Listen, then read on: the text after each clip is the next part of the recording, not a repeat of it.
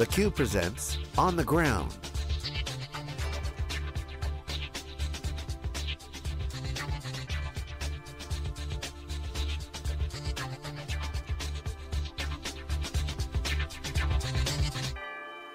Hi, I'm Lisa Martin with theCUBE, and we're on the ground at the Computer History Museum in Silicon Valley with the Association for Corporate Growth, or ACG.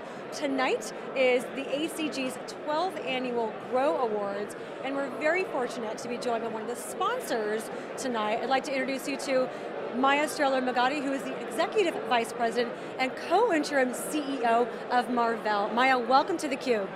Thank you, it's my pleasure being here. Excellent. So, Maya has an incredibly impressive 15+ year history of managing global operations for Ericsson in many countries in North America, in Europe, in Asia. Talk to us about, most recently, Ericsson in Silicon Valley.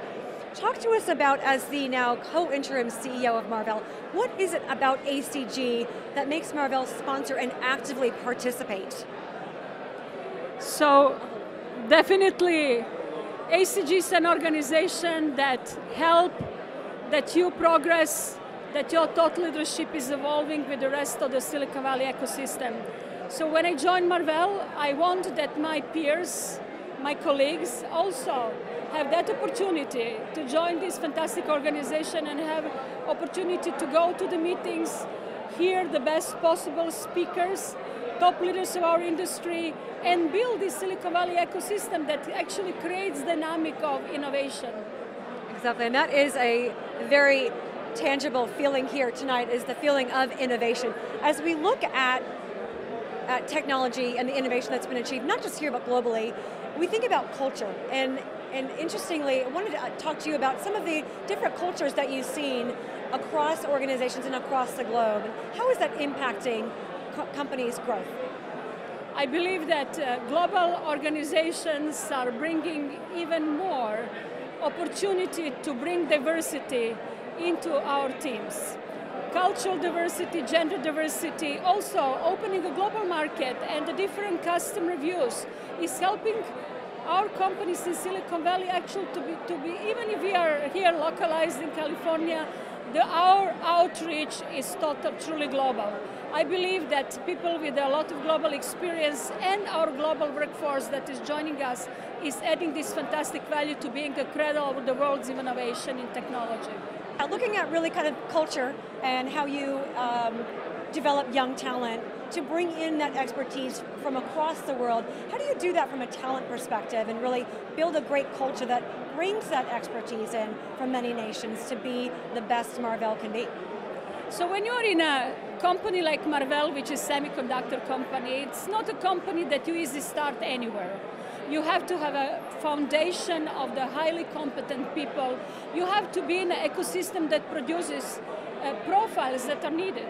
So as a company, we work with best silicon talent that comes from the best university like MIT or Stanford or Berkeley. Also, we work with the best university in the world. Globally at our sites, we are running also interns program where we are bringing top talent, students that are working their graduation work or spending a couple of months with us and so on. And of course that talent becomes later one of the attractive pools that we want to bring to the company. So this is how we are very, very proactive working with the universities and also bringing the talent into the Marvell. Our big advantage is that we have our global sites. We are in many countries. So we have possibility to actually get the best talent into our company. And then also once we have the talent with the company, we are moving them around our projects. So this is, the other thing is that it's not easy to get the best talent. You also have to have a good proposition. People, the best talented people want to work for the company that are offering permanent advancement in their knowledge. And that's why we have a high amount of the PhD students, because that's what we want to bring, invention and innovation to the products. And that is extremely attractive for the top talent.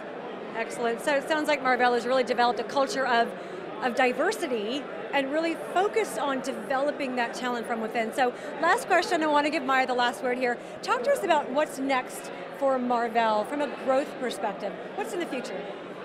So we continue where we are. We have a fantastic opportunity in the market that we are. There are billions and billions and billions more of the chips that are going to be delivered in the world of IoT, where every device that will benefit to be connected is going to be connected. So there is a great future for the semiconductor industry.